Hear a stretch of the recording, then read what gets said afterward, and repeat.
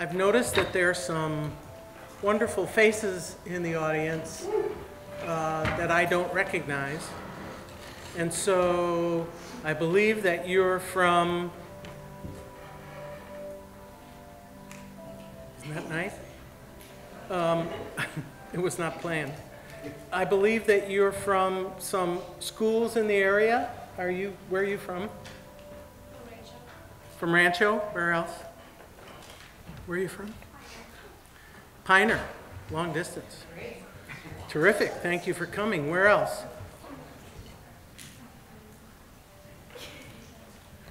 Where are you from? Rancho. Anybody else here from Rancho? Terrific. Thank you very much for coming. I think you're going to have an enjoyable experience.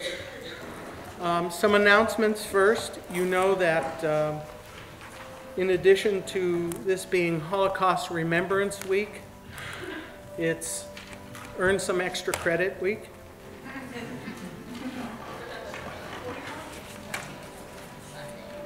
And so I'd like to remind you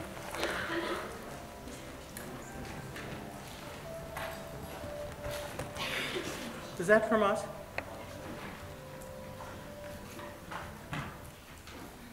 It was. It was from us? It was our music? Allison? Was it our music?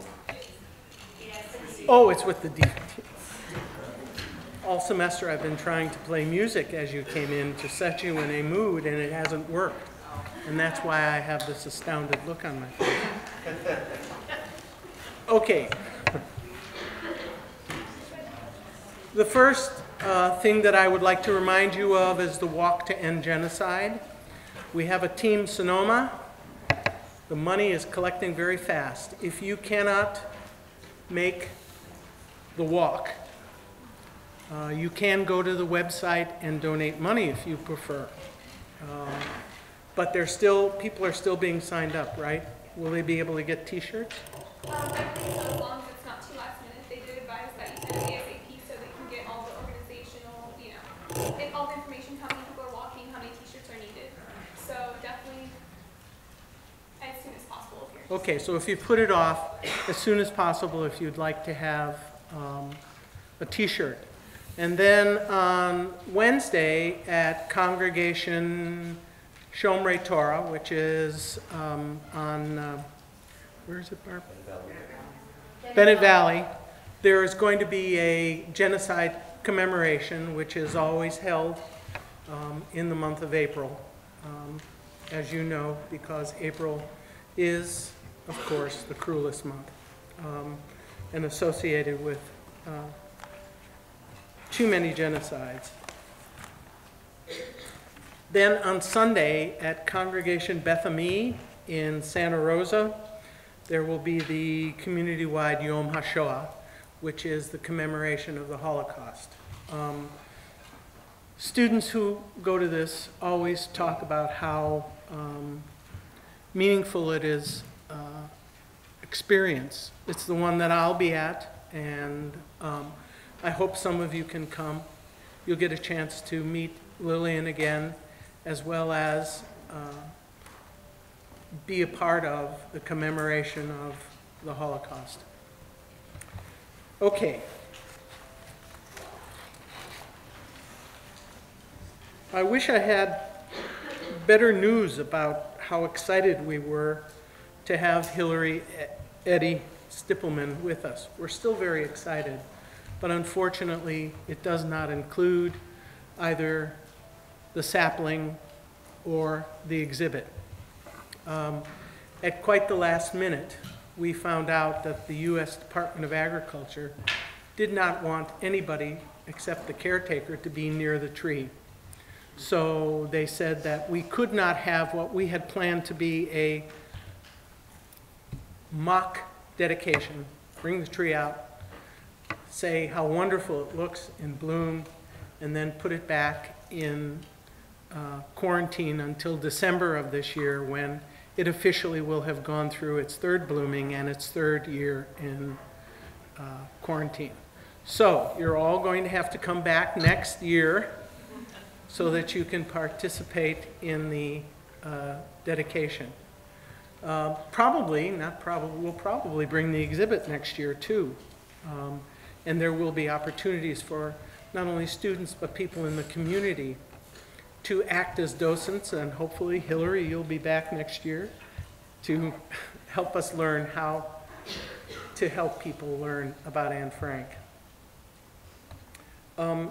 Hillary Steppelman is the program manager for the Anne Frank Center, USA. And the center offers a wide range of education programs that allow visitors to explore Anne's personal story alongside the history of World War II and the Holocaust, and the need to identify and challenge prejudice.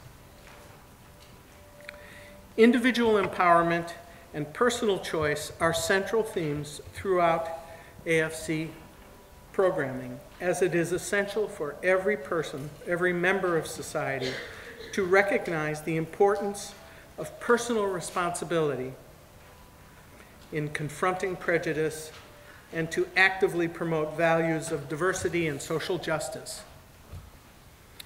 Through examining the progression of historical events that led up to such tragedies as slavery, the Holocaust, wars, and currently terrorism, the programs at the center help ensure that we continue to help their audience, that they would like to help their audience become well-equipped to act as leaders in challenging discrimination, intolerance, and bias, violence in positive and constructive ways. And we've talked all along this semester about that as one of our goals in this series. And I think that this is, makes us a fine match for the Anne Frank Center. Anne once wrote, we have many reasons to hope for great happiness, but we have to earn it. And that's something you can't do by taking the easy way out. Earning happiness means doing good and working. So we are most pleased to welcome Hillary to our, as she said, beautiful campus, and to learn more about Anne Frank. So would you join me in greeting Hillary Eddie Steppelman?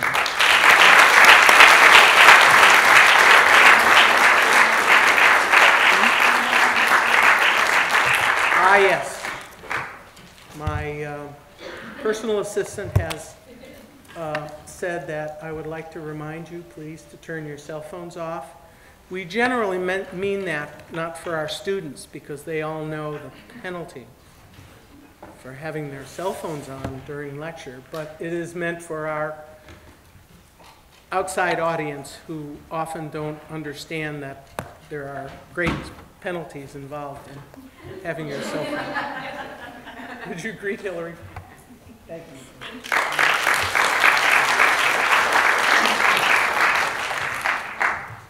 Good afternoon, everyone.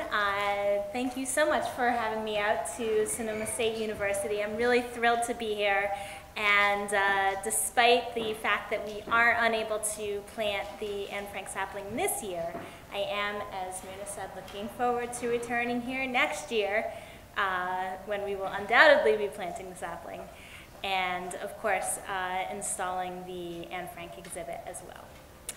I'm going to talk a little bit about the center and about the history of Anne Frank's story, followed by a short documentary film that I think will really help contextualize what Anne was going through for you, and finish up with some brief remarks, and then I'd really like to open it up to all of you for questions, comments, and discussion.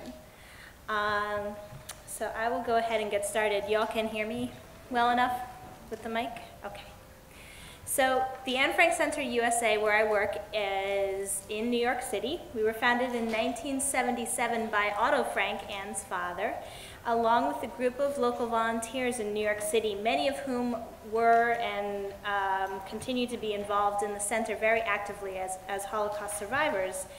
And the idea was that the Anne Frank Center USA would sort of become the North American branch of the Anne Frank House and carry out the house's mission.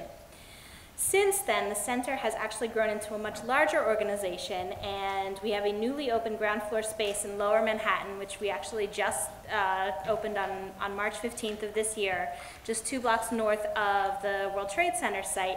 And we're really thrilled to be in Lower Manhattan during this time of cultural rebuilding and regrowth. I think it's a wonderful opportunity for us. In addition to the fact that right across the street from us is Park 51, which is the Ground Zero Mosque, as it has come to be called by the media. And we've already begun partnering with the staff there, offering joint education programs, and their imam was actually one of the guest speakers at our press conference and opening in March. So we're really thrilled to be working with them and, you know, actively helping to sort of support each other in our missions and our joint undertakings. Now, in addition to carrying out the Anne Frank House's mission, we are also involved in developing our own programs, exhibitions, and several unique annual events, including the Spirit of Anne Frank Awards, which are held each year on Anne's birthday, which is June 12th, to honor worthy students, educators, and citizens who work towards Anne's hope of engendering understanding, equality, and mutual respect among diverse groups. And I would encourage anyone who knows of an outstanding educator, student, or citizen to please visit our website. The deadline for this year has passed, unfortunately, but if you are interested in nominating someone, the forms are available on our website, which is www.annefrank.com.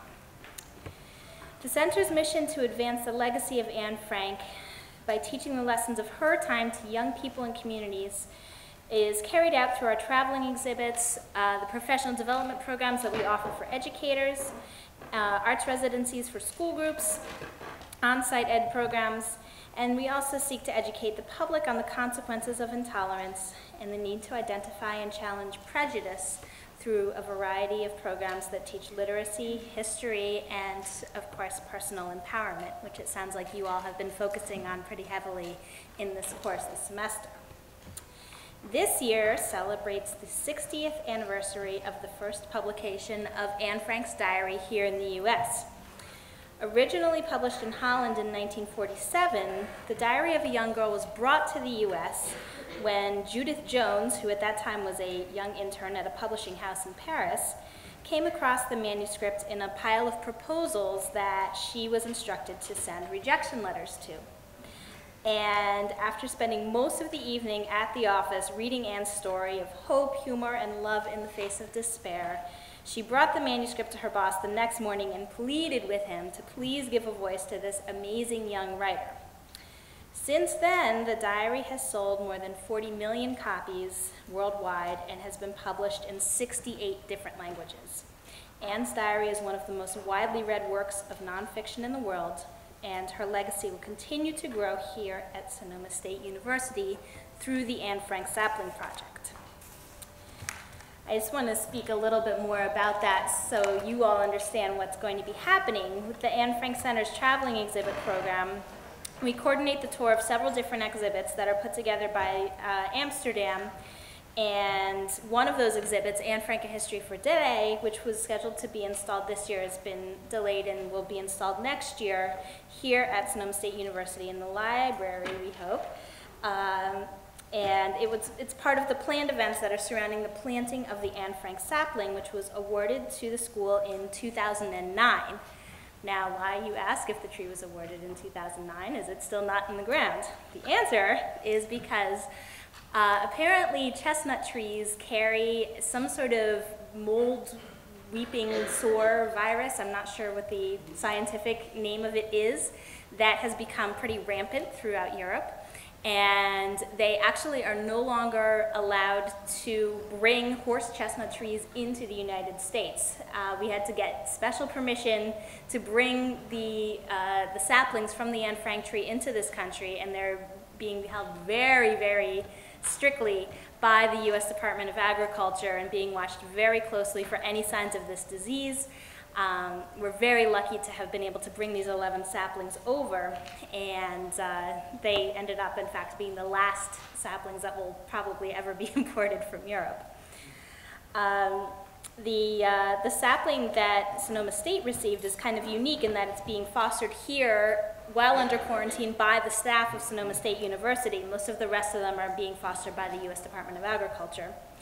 And this is one of only 11 saplings which will be planted all over the U.S. next year to commemorate Anne Frank and help to share her legacy with the communities throughout the country. Some of the other sites receiving saplings include the Children's Museum of Indianapolis, Little Rock Central High School, Boston Common, and the September 11th Memorial in New York City. Each of these sites has a strong history of combating racism and intolerance through education, and all of the sites will be brought together online through a new website which is currently under development that will allow visitors to learn more about Anne and her connection to the chestnut tree that she watched through the window of the secret annex throughout her time in hiding. The website will provide a platform for discussion and encourage everyone to share their own connections to nature and to these 11 very special chestnut trees. So, who is Anne Frank? I'm sure you all know who Anne is and have heard pieces and parcels of her story, so I will attempt to fill in some of the lesser known details before we start the video. Annalise Marie Frank, known to the world as Anne Frank, was born on June 12, 1929, the second daughter of Otto and Edith Frank in Frankfurt am Main, Germany. Anne and her older sister Margot were born in the post-World War I era, and they, along with their parents, were German citizens under the laws of the Weimar Republic, which was established following Germany's pretty heavy loss in World War I. The Frank family emphasized the importance of education and instilled in both girls a deep cultural appreciation, particularly for German literature and art. The Frank family of German Jewish heritage had friends of many different faiths and nationalities. In 1929, the year Anne was born, the New York City Stock Exchange crashed, and an already very unstable Weimar government was further undermined by economic depression, unemployment, and the very severe inflation of the German mark. We actually have images in one of our exhibits that show people in Germany during this time traveling to their local grocery store with wheelbarrows, and the wheelbarrows are full of paper German marks, because in order for people just to buy groceries, you needed a stack of bills like this. So that is to give you a sense of how inflated the German currency had become. Under this very difficult situation, extremist parties started to gain very strong support, and the National Socialist Party, headed by Adolf Hitler, spoke out promising bread and work, as well as to right the perceived wrongs in the Treaty of Versailles. And as you all, I'm sure, remember from high school social studies, the Treaty of Versailles is what was signed at the end of World War I, forcing Germany, first of all, to completely disarm, to not have a standing army, and also to pay very, very hefty war reparations to the countries who were victorious in World War I. So, as you can well imagine, this treaty was considered by the German people a completely unfair document and was playing a very large role in bankrupting the country. In addition to this, anti-Semitism was also central to Nazi ideology, and Hitler's worldview saw the domination of what he termed Aryan people over subhumans, or inferior peoples. In particular, he labeled Jews, Slavs, the Roma and the Sinti people, who are often referred to as gypsies, handicapped homosexuals, and other people of disabilities as subhuman, as less than a regular human being. Now, at first, many German Jews felt that Nazism was a passing phenomenon, while others, including the Frank family, attempted to leave Germany altogether. In 1933, as the Nazis came into full power, the Franks decided eventually to move to Amsterdam, which had the reputation of being a safe haven for religious minorities, and as you recall, remained neutral during World War I. Like the fate of so many other refugees throughout Europe during World War II, the Franks' belief that they were safe was shattered when the Nazi armies violated Dutch neutrality and invaded the Netherlands in May of 1940. The Nazi administration in the Netherlands, along with the Dutch Nazi Party and the civil service, began issuing and carrying out the anti-Jewish legal and administrative decrees that stripped all Jews of their rights as citizens and human beings, as well as seeking to isolate them from their fellow Dutch citizens. Otto Frank, aware of what the Nazi decrees had done to Jews in Germany, anticipated as best he could what was going to happen, and he actually Aryanized his business, which means giving it over to white Christian owners as opposed to non-white or non-Christian owners, ahead of time. And he gave it to his colleagues Victor Kugler and Johannes Kleinman, who will reappear in the story later on. In addition, Anne had to leave her Montessori school and was forced to attend the Jewish Lyceum. She writes during this time, "Our freedom was severely restricted by a series of anti-Jewish decrees. Jews were required to wear a yellow star. Jews were forbidden to use streetcars. Jews were forbidden to ride in cars, even their own. Jews were required to do their shopping between 3 and 5 p.m. Jews were required to frequent only Jewish-owned barbershops and beauty parlors. We were forbidden out on the streets between 8 p.m. and 6 a.m. Jews were forbidden to visit Christians in their own homes. Jews were required to attend Jewish-only schools. You couldn't do this, and you couldn't do that, but life went on."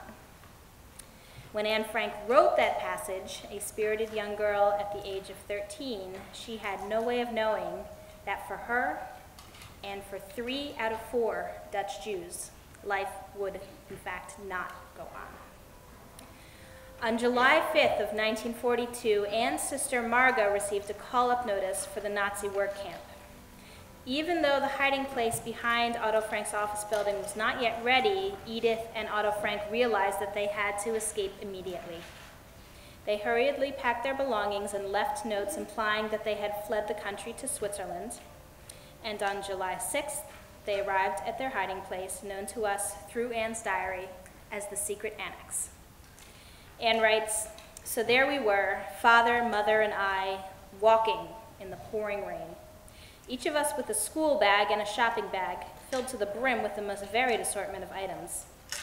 The people on their way at that early hour gave us sympathetic looks. You could tell by their face that they were sorry they couldn't offer us some kind of transportation or assistance.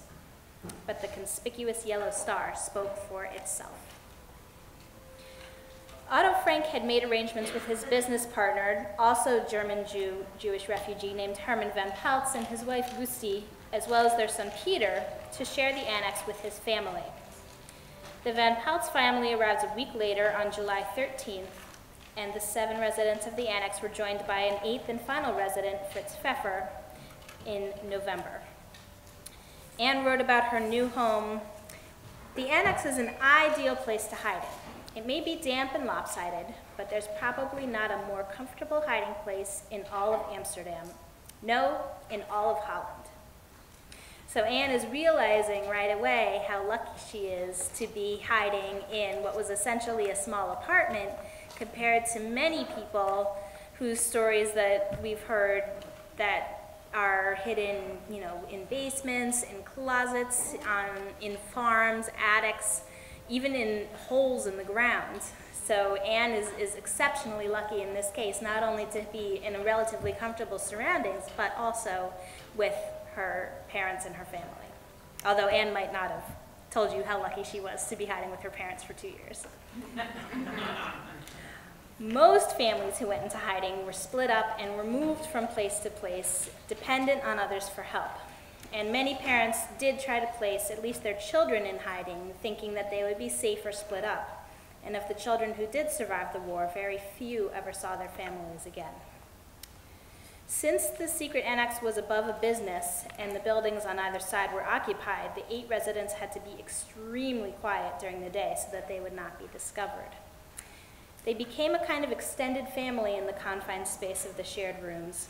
And in her diary, Anne records the quarrels and celebrations of this life in hiding, along with their constant dread of discovery and arrest. Meanwhile, the Nazis and their collaborators were carrying out their plan for what had come to be known as the final solution to the Jewish question. Anne and her family learn how the Nazis are carrying out their plan during visits from the 4 office workers, who include Mr. Kugler and Mr. Kleinman, who are now helping to hide these 8 people in the office building.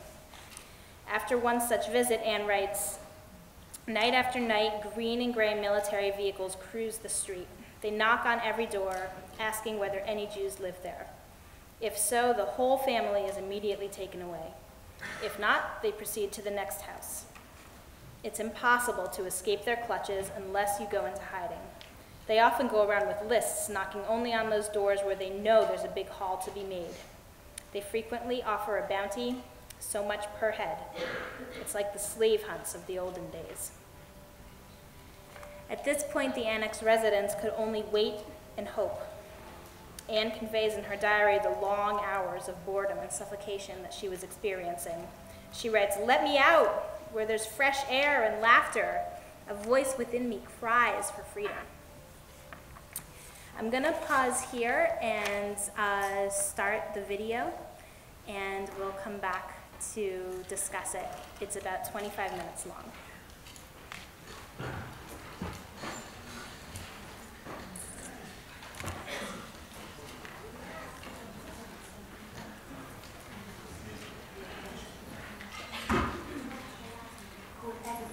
My thoughts, ideals and fantasies. Anne Frank wrote this in her diary during the Second World War. After the war, her diary was turned into a book. It has become so famous that these words have been painted on the wall of the school she went to. A year after making this entry, Anne Frank was killed because she was Jewish. Anne was 15 years old.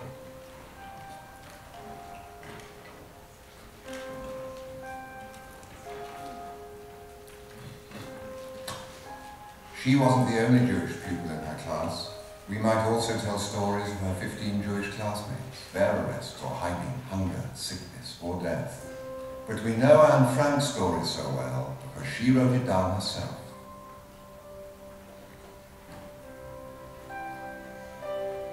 I hope I will be able to confide everything to you, as I have never been able to confide in anyone, and I hope you will be a great source of comfort and support.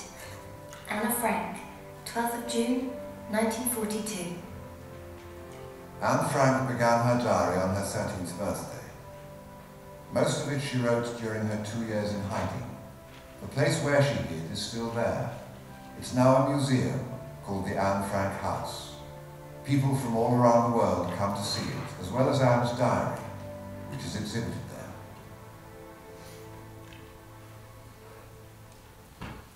June the 12th, 1929, Anne Frank is born. Her sister Margot is 3 years older. Her mother, Edith, takes care of the home and family. Her father, Otto, works in a bank. They live in Frankfurt, in Germany.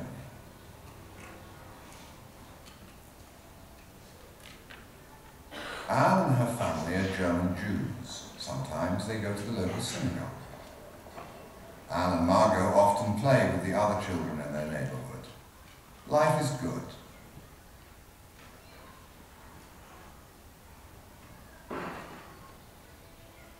In 1933, an anti-Semitic political party comes to power, people who hate Jews. Their leader is Adolf Hitler. The party is called the National Socialists. Its members are called Nazis. Germany is a poor country, and Hitler has promised to help the people to rise to their former glory. He wants Germans to be proud of their country. As he sees it, they need to unite under a strong leader because they're being threatened by enemies. According to the Nazis, the Jews are Germany's greatest enemy. They portray Jews as dangerous. Since time immemorial, the Jews have been blamed for other people's problems. This makes it easier for many Germans to believe what Hitler tells them.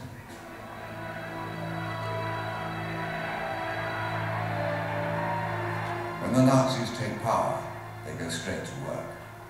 They start arresting anyone with ideas different to their own and put them in prison camps. They burn books by Jews and political opponents.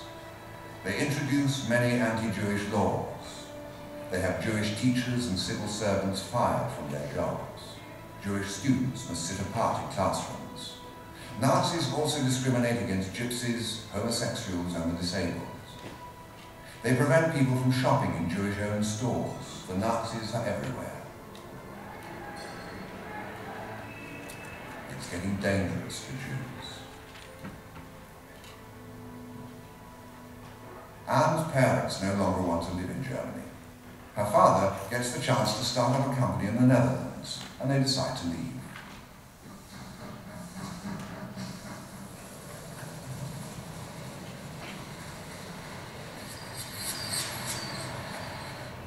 In this way, the Frank family comes to Amsterdam. Anne is almost 5 years old. Their house is in a new neighborhood in Amsterdam, and Anne soon feels at home there. She goes to school and learns Dutch. She has Dutch and German friends to play with, because she's not the only German Jewish refugee in her neighborhood.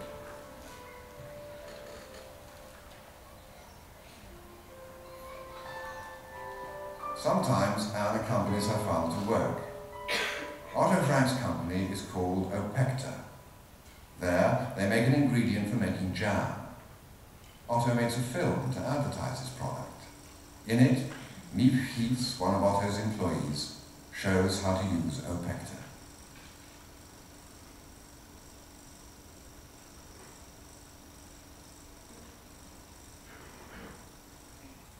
Otto has to work hard. He isn't home much. Anne's mother is homesick for Germany. She writes often to her friends and family. She'd like to go back, but she knows that's not possible. Life is getting worse and worse for the Jews there. Now, Jews may not own businesses. They may not marry non-Jews. In fact, the Nazis want just one thing: to get rid of all Jews. In November of 1938, Germans lash out at the Jews, destroying synagogues, Jewish homes and shops. We now call it Kristallnacht, the night of broken glass. Jews are beaten and arrested.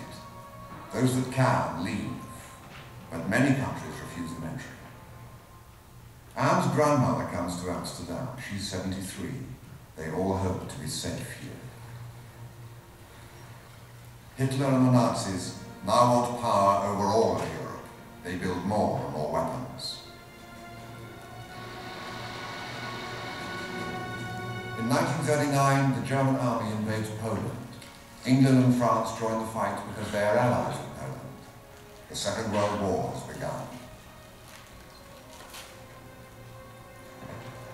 On the 10th of May 1940, the German army invades the Netherlands.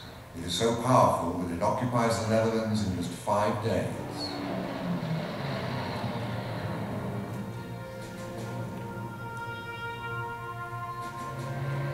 Still, the Dutch army manages to fight back until the Germans bomb Rotterdam.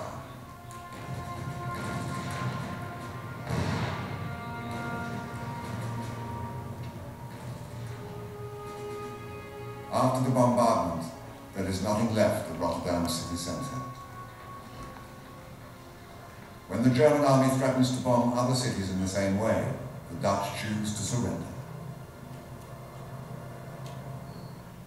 The Nazis are now in power in the Netherlands. What they did in Germany, they can now do here too. In the meantime, the German army has invaded and conquered Belgium and France. They have closed all the borders. Escape is almost impossible. At first, the German occupation doesn't seem all that bad. Anne and Margot can go anywhere they like. Not much has changed. Anne lives on Merwede Square in South Amsterdam. One time she's caught on film. It's the only film of her in existence. A young woman in her apartment building is getting married. The wedding couple and family come outside. People are watching from their windows and on the street. Anne is leaning out of her window. It almost looks like she's saying, "Hey, I'm being filmed."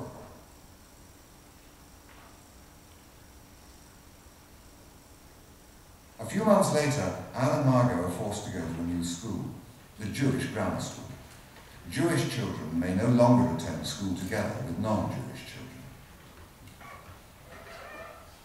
Slowly but surely, the Nazis go about limiting the Jews' freedom. First, they may not work for the government. Then, they must hand over their companies to the Nazis. Then, they must carry identification papers stamped with a big J. Now, they can't even go out and be in the same place with other people.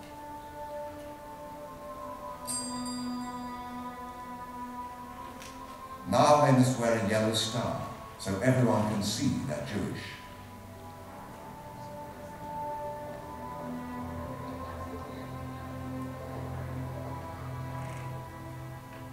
On her 13th birthday, Anne receives a diary. She's very happy with it and starts writing in it immediately. Sunday, 14th of June, 1942. I still have a lot to tell you. I'll begin from the moment I got you. The moment I saw you lying on the table. Anne treats her new diary like a friend. She has no idea that in 3 weeks she will never be able to see her real friends ever again. She will have to go into hiding. It all happens on a Sunday. Anne is sitting in the sun reading. Someone rings the doorbell. It's the postman with a registered letter for Margot. She is being ordered to report for work duty in Germany. But this isn't just any work order. Everyone knows if Margot goes to Germany, she'll probably never be heard of again. But if she doesn't report, the police will come after her and punish her whole family too. I was stunned. A call-up. Everyone knows what that means. Visions of concentration camps and lonely cells raced through my head. Anne's parents saw it coming. They had already planned to hide from the Nazis, and they decided that the time had come. The next morning, Miep Kies comes to pick Margot up. They get on their bicycles and ride away together. Then Anne leaves with her parents. They take as many clothes and other things as they can without looking conspicuous. The walk takes an hour. Anne's father explains that the hiding place is behind his company building. It's in the centre of town near the Western Church. The front part houses the company offices and storage areas, but behind that there's another house, a secret annex where they can hide. The office workers already know their plans. Miep Kies, Bert Voskal, Victor Kuchler, and Jo Kleiman have been helping Anne's father to furnish the hiding place. They have promised to provide them with food and any supplies they might need. That's dangerous. People who are caught helping the Jews are severely punished. 10 days later, another family joins them. Hermann von Pels has been Otto's co-director in the business. He and his wife Gusti have been regular guests at the Frank home for years. Their son Peter doesn't particularly impress Anne. She finds him shy and a little dull. The hiding place in the secret annex has 2 stories and an attic. The Frank family lives on the lower floor in 2 rooms. One is for Otto and Edith, the other is for Margot and Anne.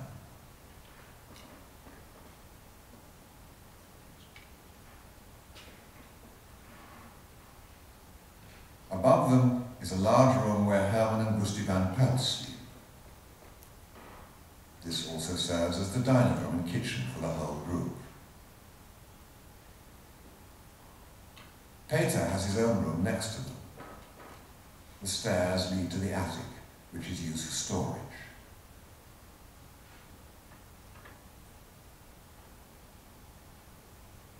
Of course, we are not allowed to look out of the window at all, or to go outside. Also, we have to do everything softly in case they hear us below. And then I'm really afraid that we'll be discovered and shot. Their hiding place must always remain a secret. Their neighbours at the back must never see them, so they hang curtains at the windows and always keep them closed. The building's ground floor is a warehouse and runs from the back garden all the way to the street. The people working there must never suspect what's happening right above their heads. This is a problem, as the walls and floors are very thin, so the families in hiding have to be completely quiet during the day. The door to the secret annex is hidden behind a bookcase, hanging on hinges. The people in hiding are relieved that Margot didn't report for transport to Germany, especially when they hear about what happens to Jews who don't hide or escape. Our many Jewish friends are being taken away in droves. The Gestapo is treating them very roughly and transporting them in cattle trucks to Westerbork, the big camp for Jews in Drenthe. Escape is almost impossible. If it's that bad in Holland, what must it be like in those faraway and uncivilized places where the Germans are sending them? We assume that most of them are being murdered. The English radio says they're being gassed. Perhaps that's the quickest way to die. I feel terrible. In November, another person joins the group in hiding. His name is Fritz Pfeffer, a long-time acquaintance of the family. He's given a bed in Anne's room. Margot will now have to sleep in her parents' room.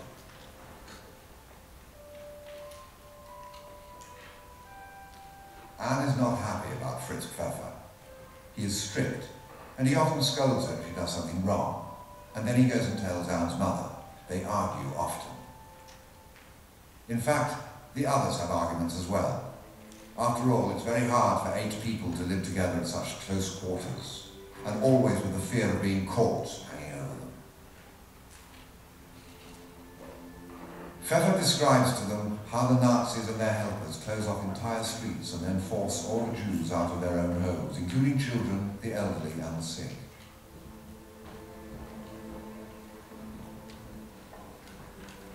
For weeks now, he says, the Nazis have been rounding up thousands of Jews and sending them to Westerbork transit camp.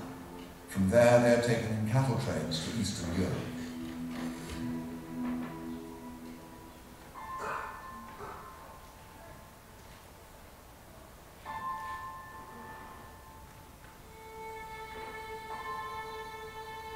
Their homes and shops are ransacked, and entire streets fall still. Anne has a friend, Sanna, in Westerbork. 6 months later, another friend, Hannah Lee, will be taken away. Anne feels guilty.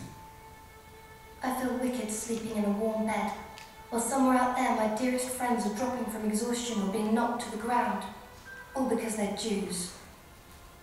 Anne shivers with fear when she hears that Rohnert, the German chief of police, has announced that all Jews must be removed from the Netherlands by July 1st, 1943. In secret, the Nazis have decided to kill as many Jews as they can. But Anne also feels encouraged when she hears that people are resisting the occupation force. Resistance fighters in Amsterdam have set fire to the city's board of records.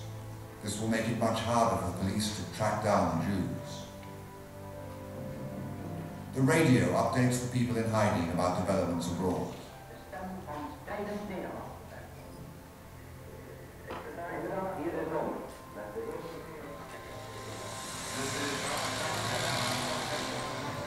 Armies from a number of different countries are trying to push the Nazis back. In July 1943, Allied armies defeat the German army in North Africa. British, Canadian and US troops land in Sicily.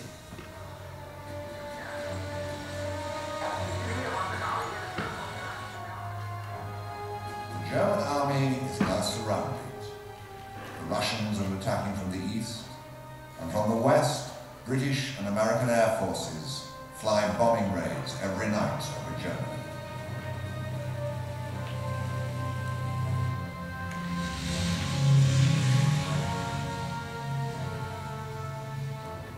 From her room, Anne can hear them passing overhead. The number of airstrikes on German cities is increasing daily. We haven't had a good night's rest in ages, and I have bags under my eyes from lack of sleep.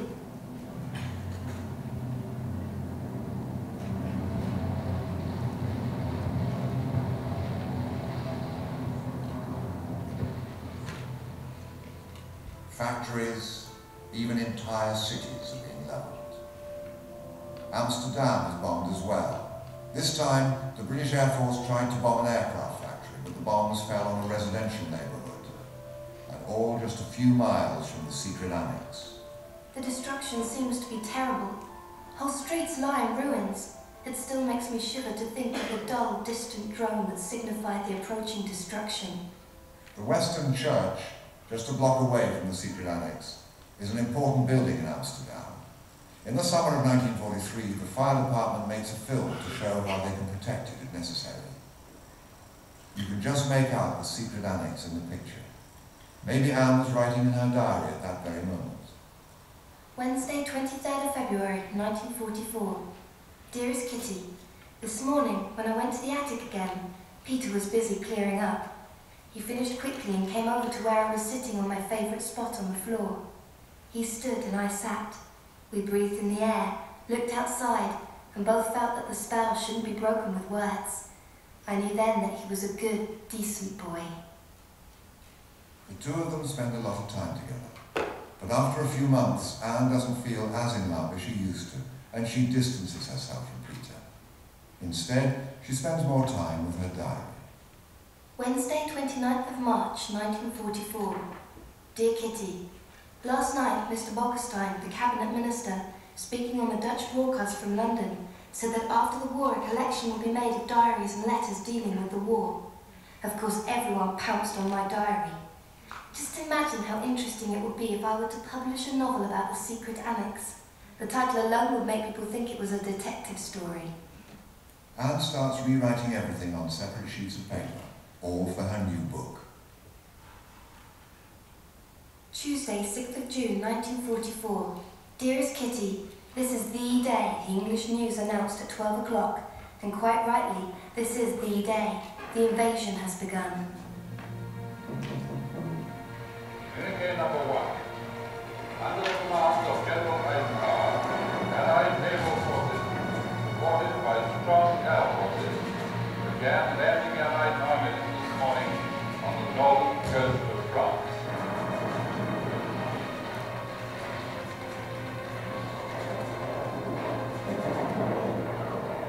The German army is not expecting this invasion.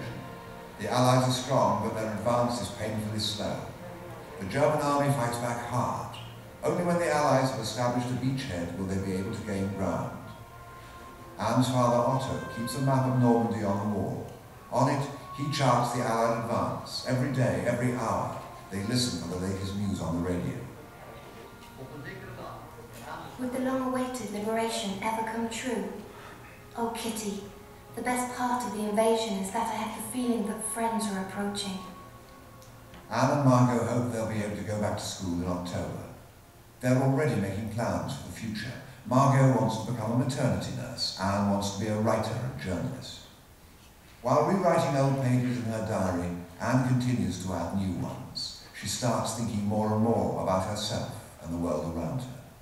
It's twice as hard for us young people to hold on to our opinions at a time when ideals are being shattered and destroyed, when the worst side of human nature predominates, when everyone has come to doubt truth, justice and God. It's a wonder I haven't abandoned all my ideals. They seem so absurd and impractical, yet I cling to them because I still believe, in spite of everything, that people are truly good at heart. It's utterly impossible for me to build my life on a foundation of chaos, suffering and death.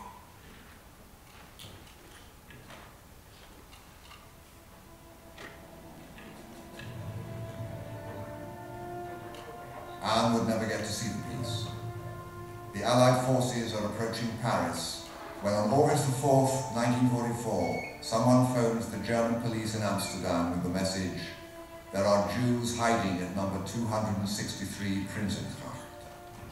Immediately, an SS officer drives to the building, accompanied by Dutch policemen. They march in through the warehouse and climb the stairs to the offices. The staff are taken by surprise and cannot do anything. Jo Kleiman and Victor Kukler are arrested. The police walk on through to the annex and arrest all those in hiding. They are taken to prison.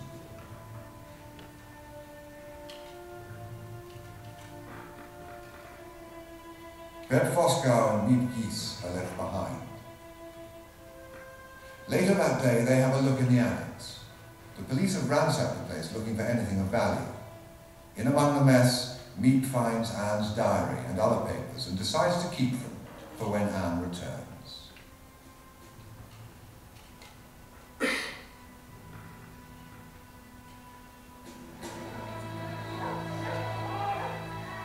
After her arrest, Anne Frank is moved from one concentration camp to another.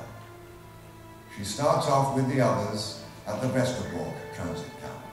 A month later, following a 3-day-long trip without food or water, they end up at Auschwitz, the enormous extermination camp in Poland.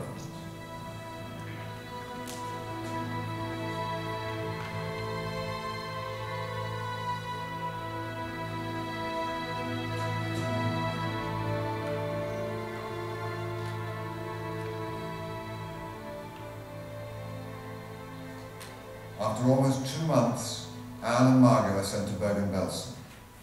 She survives there for another 5 months until she finally succumbs to hunger, cold, exhaustion and sickness in March 1945. Just a few weeks later, the English liberate Bergen-Belsen. By that time, though, there are more dead people there than living.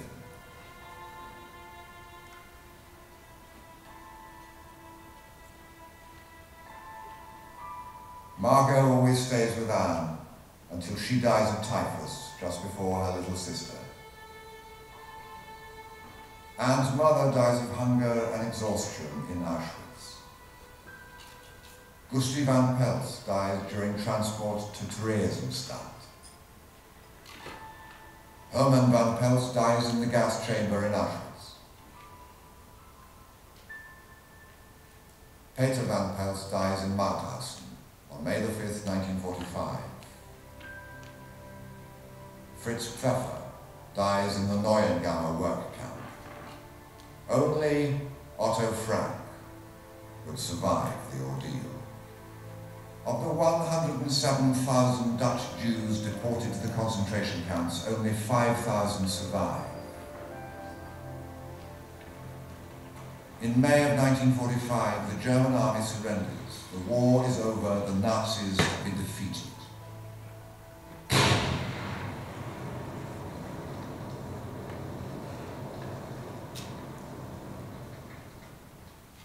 In June of 1945, Otto Frank returns to the Netherlands. Victor Kuchler and Jo Kleiman have survived their arrest. After Otto hears what has happened to his wife and children, Miep gives him Anne's diary. He reads everything she has written, including her wish to turn her diary into a book. He collates all her notes and he publishes her diary. By doing this, he fulfills his daughter's wish to become a writer.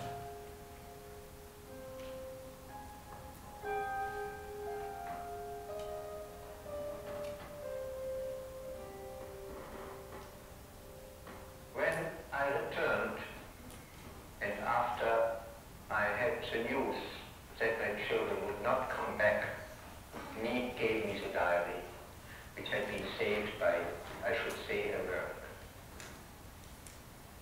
It took me a very long time to read it.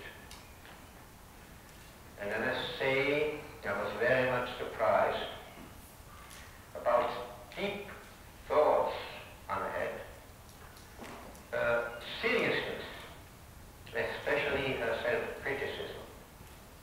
It was quite a different honor.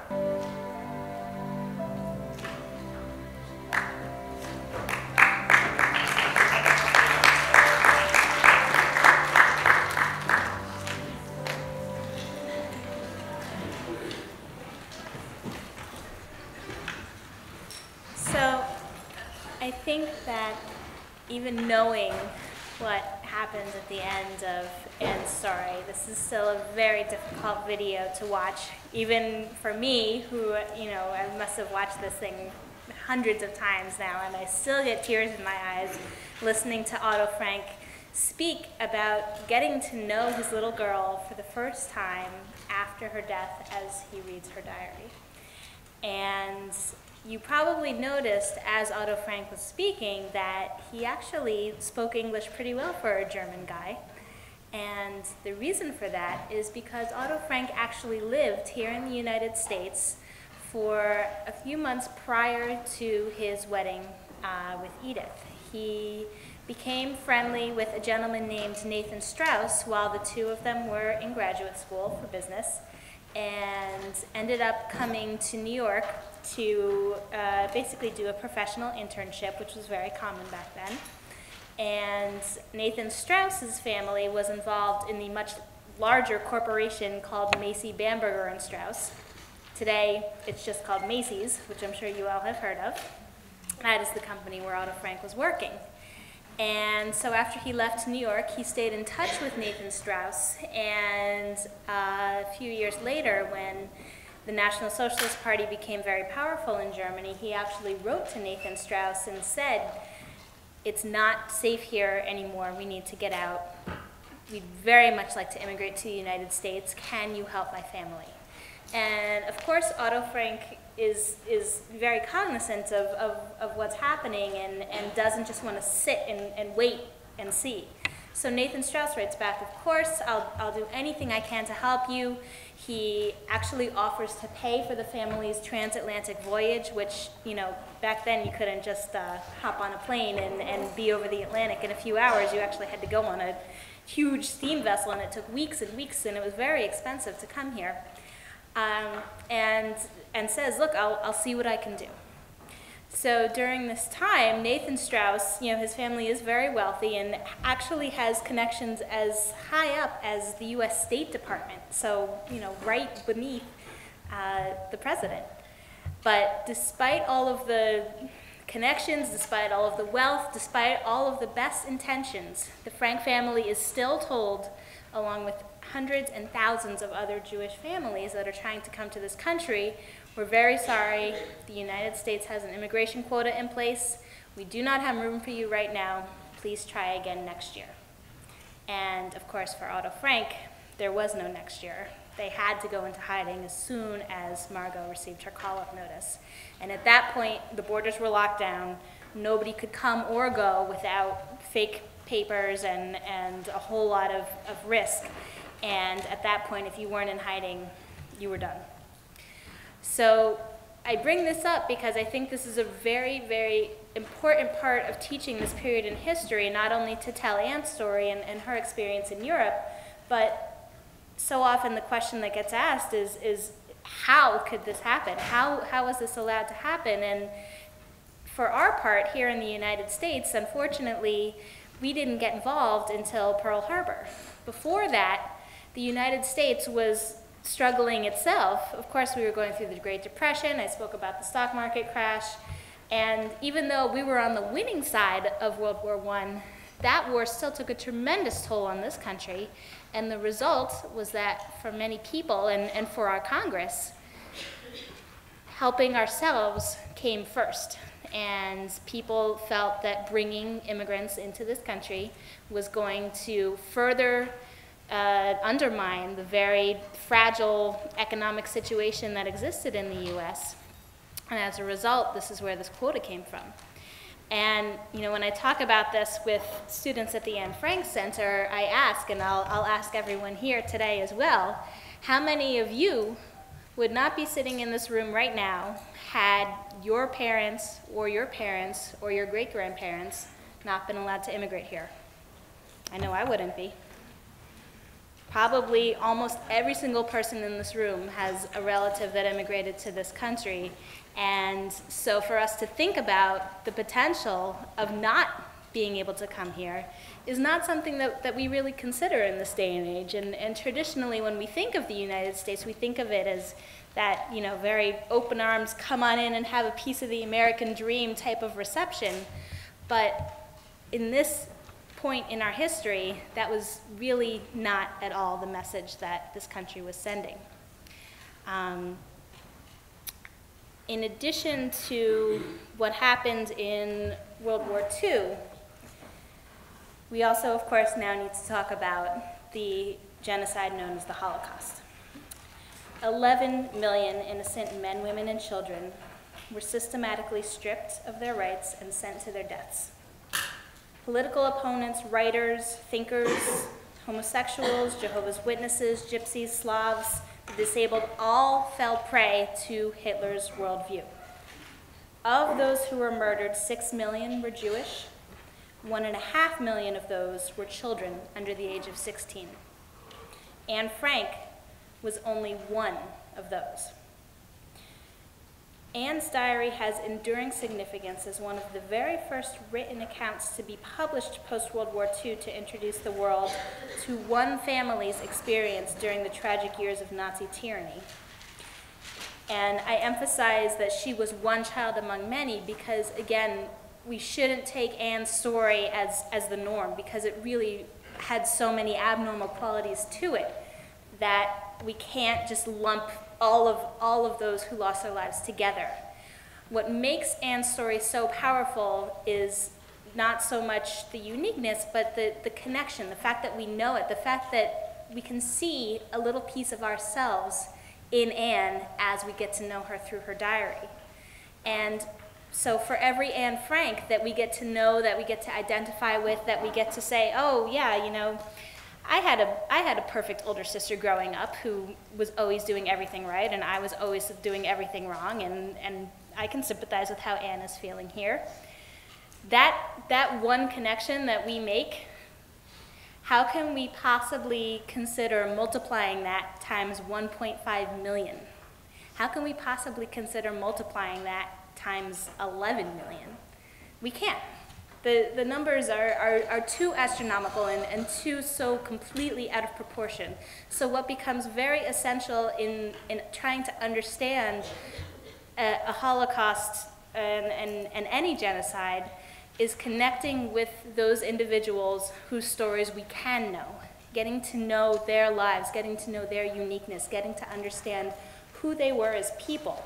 And rather than talk about numbers and statistics, to talk about the actual facts and the actual identities of the few who were lucky enough to have been able to get to know.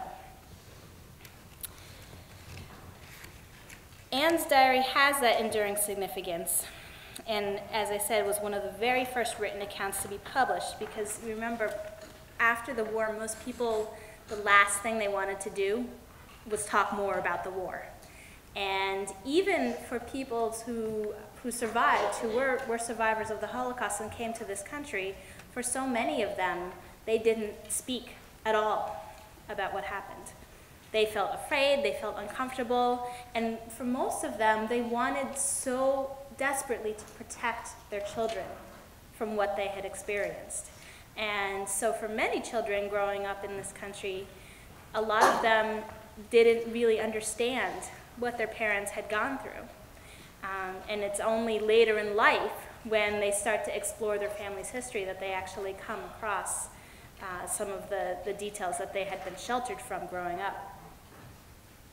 When we read Anne's diary, like so many people her age, we feel that Anne's desire for independence and her desire to be respected for who she is, not what others labeled her as. One almost cannot help falling in love with Anne through her candid moments of self-discovery and introspection, her adoration of her father, her stormy relationship with her mother, her fears, her frustrations, and her wonderful sense of humor. She struggled to stay hopeful in the face of despair, dreaming someday of becoming a writer, a dream that would be brought to fruition by her father's courageous decision to publish her diary after the war.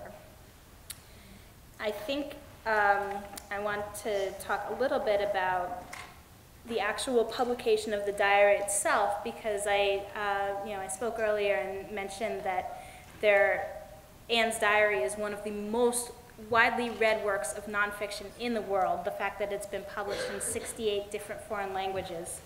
And the fact that when Otto Frank first attempted to have this document published, he was told no by a lot of people.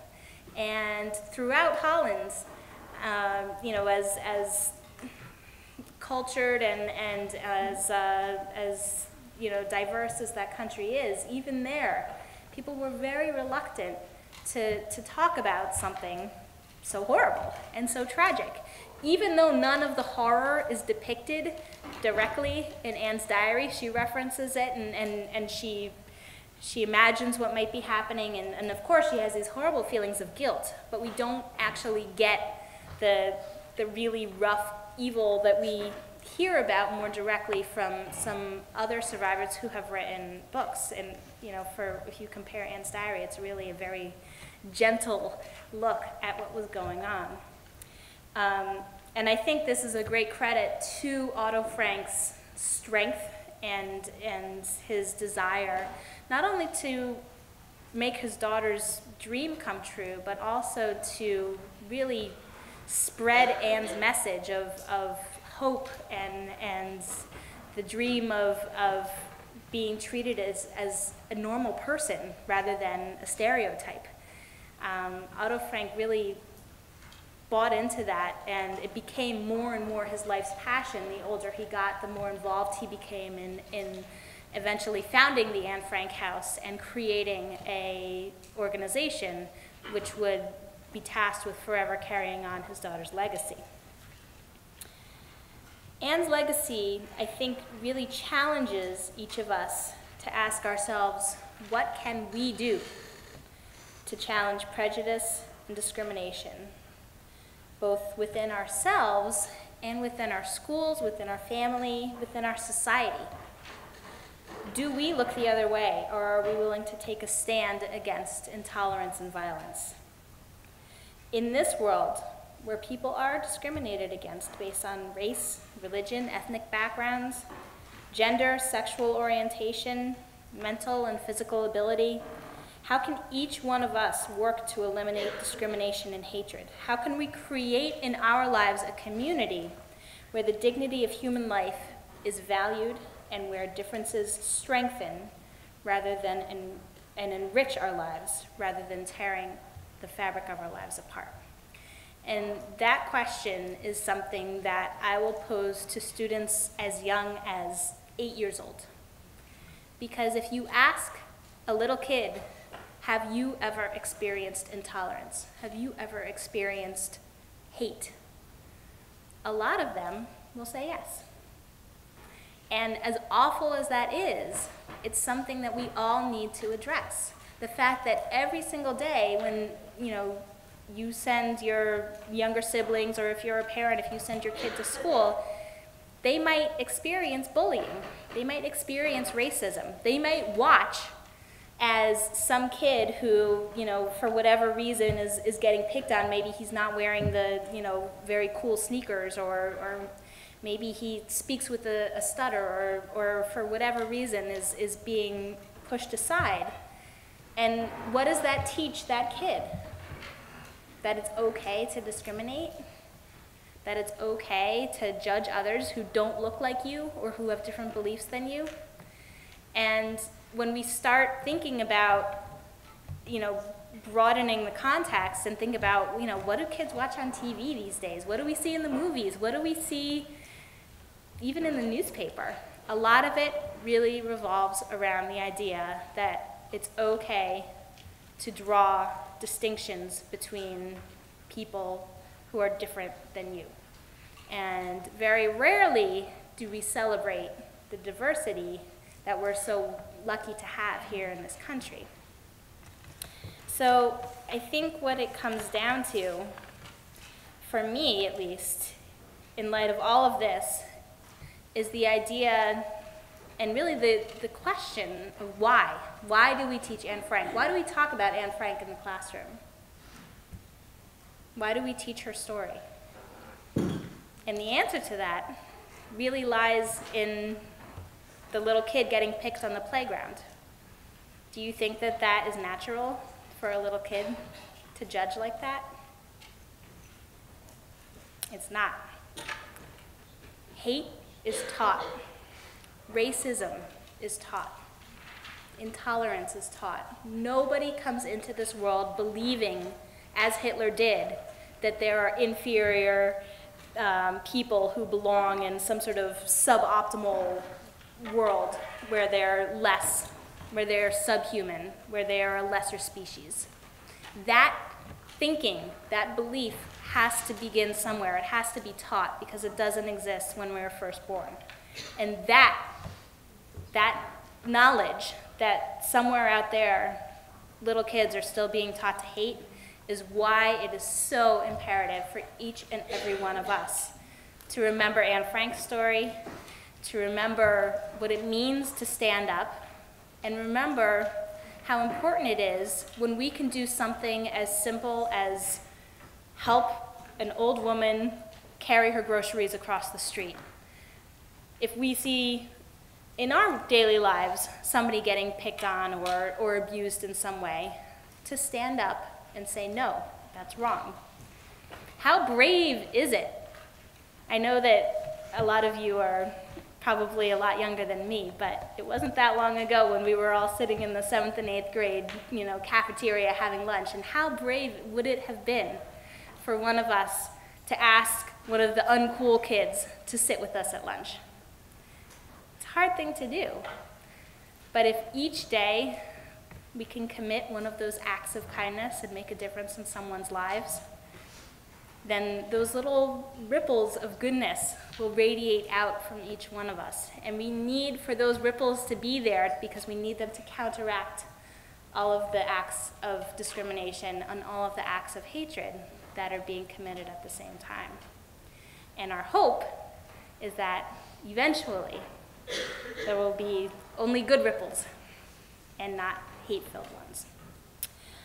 So I encourage all of you to join with the Anne Frank Center and with Sonoma State University in this noble pursuit of bringing Anne Frank into your lives and to helping to share her legacy with everyone in your world.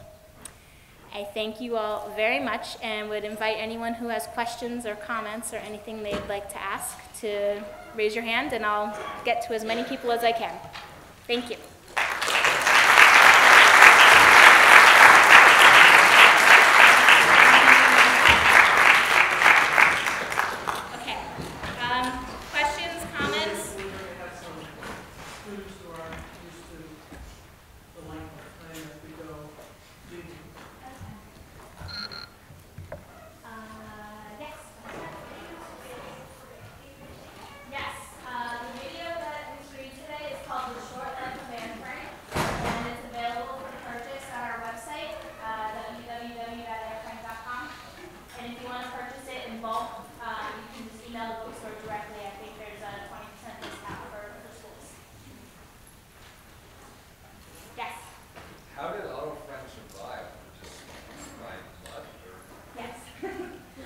Almost everyone who survives the Holocaust, the first thing they'll tell you is how lucky they were to be alive. What happened in Otto Frank's case is that while he was in Auschwitz, there was an infirmary of sorts, and he happened to be in the infirmary on the day when the Nazis decided to evacuate the camp. At this point, the Russians were closing in, and the Nazis realized they needed to get out. And so as people were being rounded up and in the sort of chaos of trying to drive everyone out, Otto Frank was able to hide with, I think he said, about a dozen other people within the infirmary, and they were overlooked. So most of the camp was sent on a death march back west into Germany, and these dozen inmates were able to hide in the infirmary until a few days later when the Russian army showed up and liberated the camp. What do you think gave Anne Frank such insight and this kind of mature attitude? I mean, her own father says, I never saw this side of her. Do you think it was just a lot of time to think? Or do you think that there was something else?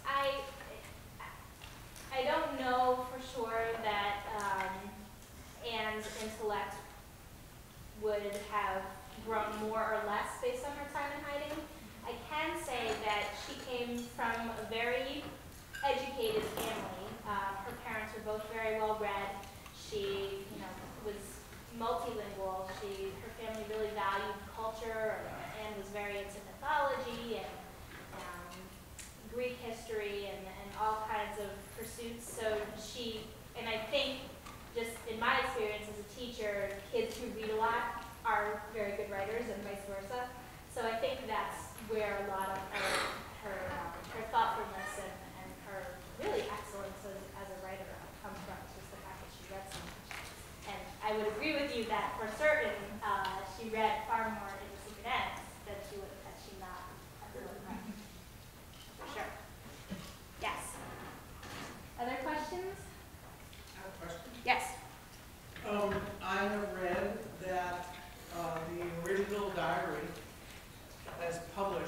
first edition was edited by Frank. Yes. Did you want to? There is a rather complex history to the publication of Anne's diary, and thank you for bringing that up. The original edition that was first published by Otto Frank in 1947 was abridged, and the definitive edition did not get published until after Otto Frank's death, and includes most of the pages, at least all of the ones that were known about, that Otto Frank had taken out. When Otto Frank first published Anne's diary, he elected to edit out some passages where Anne was saying not too nice things about her mother and about her parents' marriage.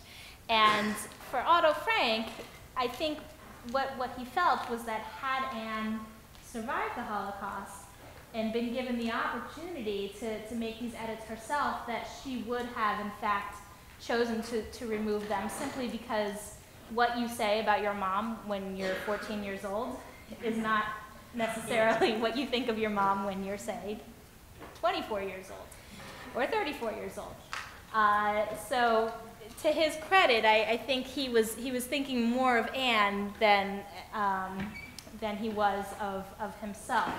Another interesting thing to point out about Anne's diary is that Anne herself actually had several versions of the diary. If you recall in the video, there is a point where the Dutch war minister announces that they're going to be collecting these war documents and sort of using them to tell the story of the Dutch people during World War II.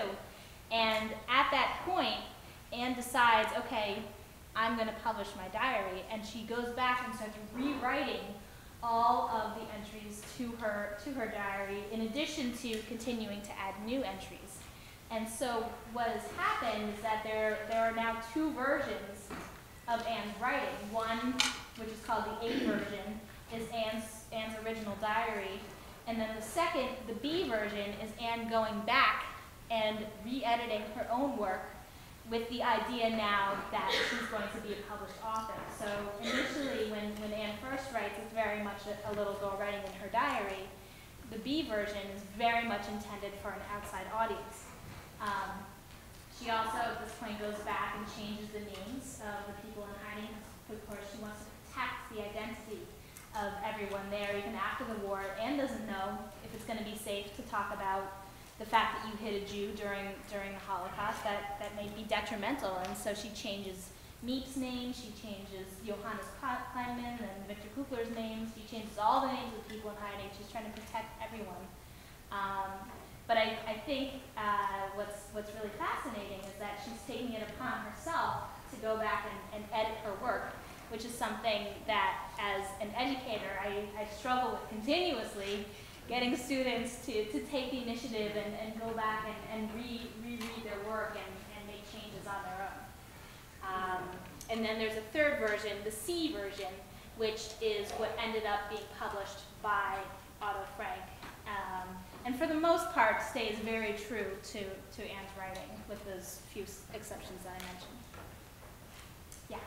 Where are the diaries, her other papers kept? All of Anne's papers that were recovered are on display at the Anne Frank House in Amsterdam. And Otto Frank actually stipulated in his will that Anne's diary should always remain in the country and was never to leave. It's actually the property of the Institute for War Documentation in Amsterdam. But what they did do was create a few very exact replicas or facsimiles of Anne's diary.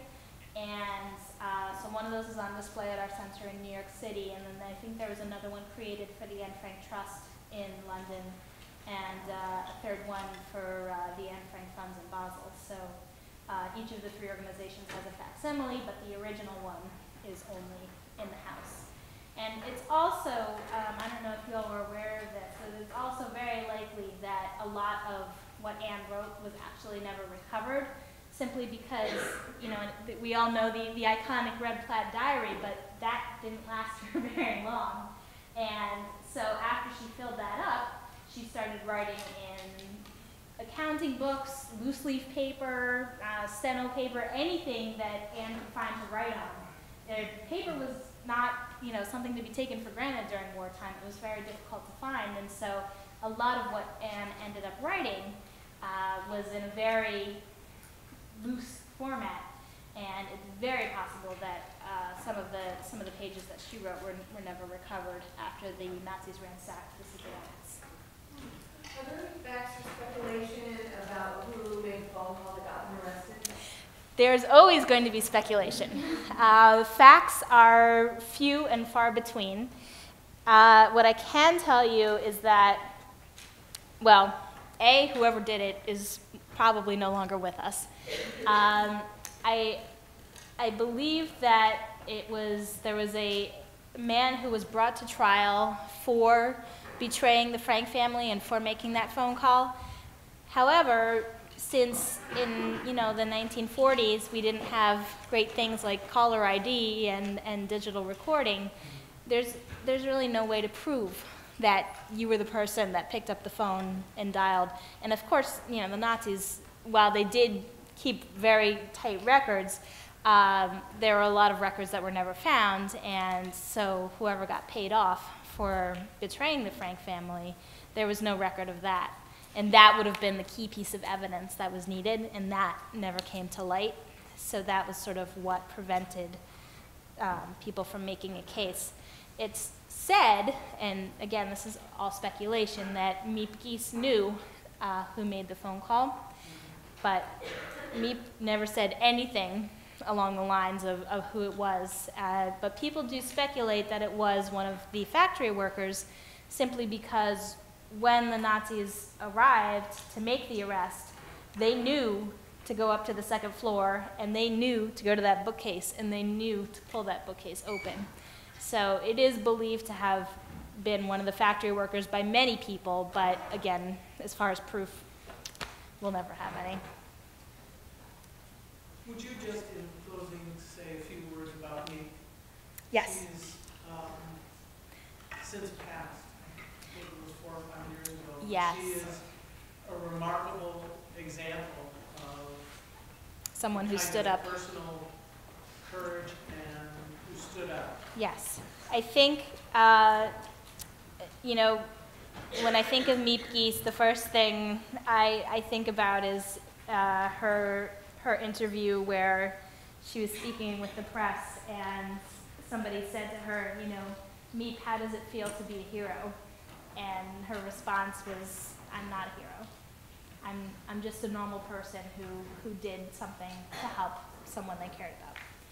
And I really feel like Miep's outlook on what happened is very important, because it sort of opens up the idea that anyone can be a hero.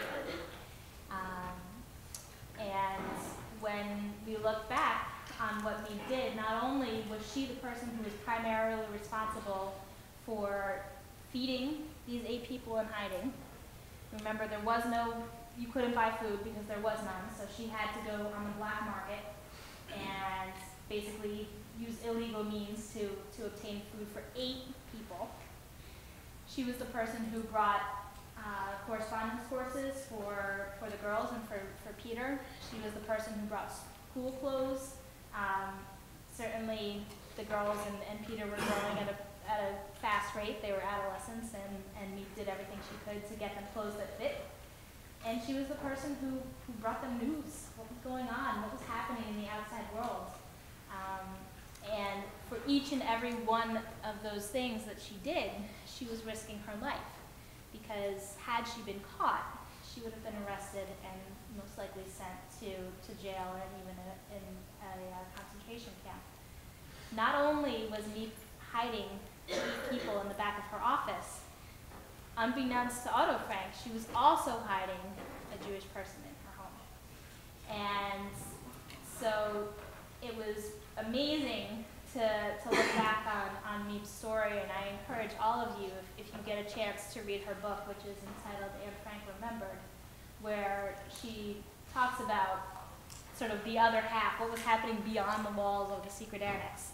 And the struggles that she went through, and a little bit of insight into Miep's consciousness, which is, you know, if someone comes to you and says, I need your help, what are you going to do? You're going to do it because it's your friends. And while I never want anyone to take it very lightly, that it was like, oh yeah, sure, I'll risk my life for you, no problem. That wasn't at all how it happened. I think it is sort of interesting how Miep conceptualized this decision, and you know, again, when the press would question her, what went through your mind when Otto Frank confronted you and said, would you hide my family? Miep, again, would always downplay that response and say, nothing went through my mind. I knew immediately that I was going to help them because they're my friends, and I cared about them, and that's what friends do. So, the power of the individual, not something to be undermined, and always something to be looked up to. Yes? Didn't you play a crucial role in supporting Otto Frank when he came back? Yes. And, you know, there are certainly lots of information about him essentially living with her for many years. And while he was getting back on his feet. That may have been a crucial link in helping in his recovery so that he was actually able to take that next step. Yeah. Miep and her husband took care of Otto Frank when he came back from the war, and that's where he was on the day when someone came and knocked on the door and says, I know what happened to your daughters. Miep was there for all of that. And I think for sure it's very possible that had Otto Frank not had that support and that person to go to, because remember, when Jews returned from the camps, there was nothing.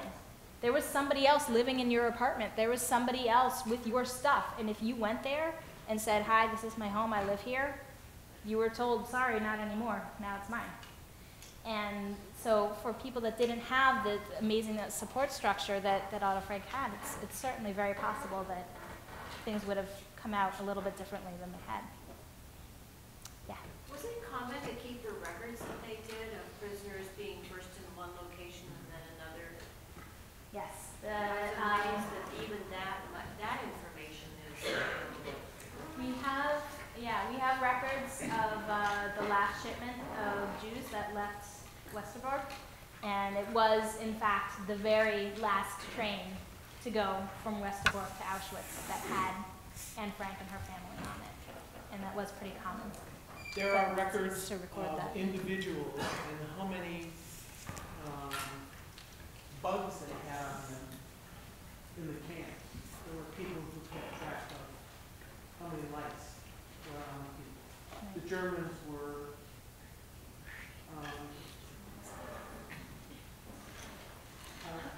there's no word for it. There's absolutely fastidious. Well, I don't think that's fastidious. Keep in mind too there was sort of like a science that people were kind of clinging to. The idea of eugenics was very much alive, not only in Europe but here in the United States, and it was actually being taught at prestigious universities in this country. So for many people, this sort of overwhelming desire to record facts was because they were trying to prove, look, people with this type of characteristic are on this level, and people with this type of characteristic are on this level. They really believed that there was some type of science behind what they were doing, and this data that they were supposedly collecting was going to prove the science of what they were doing, which was eventually genocide. It also created jobs. Yeah, it's true. Yeah. Do you find that the diary then is in most school curriculums? How many students here read the Diary of Anne Frank in school? Oh wow, that's great. Yeah, more than half. That's very nice. No, I do not find that it's in most schools. I find that it's in some schools. Okay. Keep in mind that schools in New York and California are far more likely to be reading the Diary of Anne Frank than schools in other parts of this country, and that other parts of this country are very big.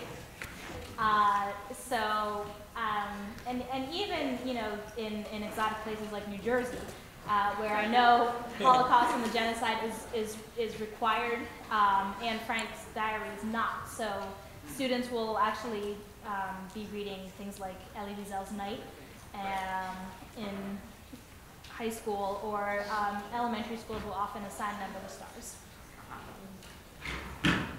Thank you very much.